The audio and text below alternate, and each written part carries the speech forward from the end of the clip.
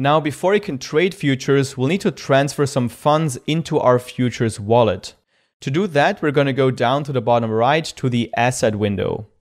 Now, if you don't already have some funds on your Binance account, you can click on Buy Crypto to get some funds on your account. In my case, I already have some funds in my fiat and spot wallet, so all I need to do is transfer over those funds into my futures wallet. So I'm going to click on Transfer. Here we can choose where we want to transfer from. I'm going to choose my fiat and spot wallet.